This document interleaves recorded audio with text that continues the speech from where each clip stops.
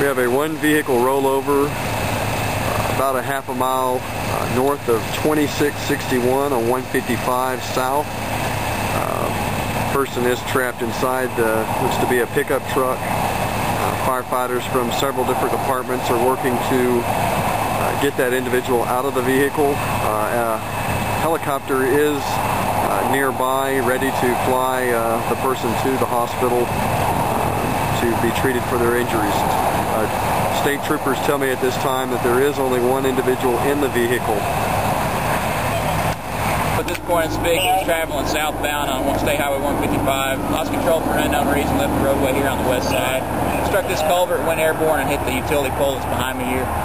One occupant was transported to a local area hospital for severe injuries. I don't know anything further at this time.